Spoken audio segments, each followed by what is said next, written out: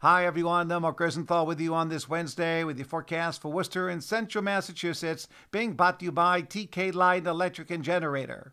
TK Line Electric and Generator has you covered with residential and commercial generators, such as Generac, Kohler, and Briggs & Stratton. They are a full-service electrical contractor providing solutions for home and business. Don't be left in the dark. See them online at tklineelectric.com.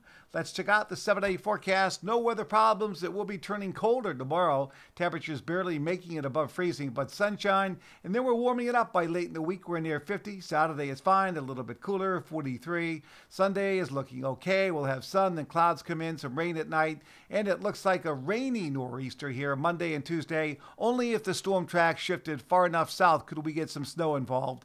And right now that does not look like it's going to happen, but stay tuned. That's my forecast. I'm Mark Rosenthal.